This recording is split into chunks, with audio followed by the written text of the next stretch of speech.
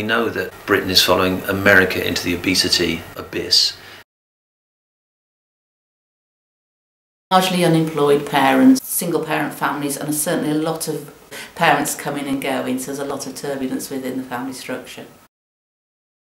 A lot of children who have never ever used a knife and fork. They don't know how to hold them. And if they're eating with their fingers, they're eating fat, heavy foods.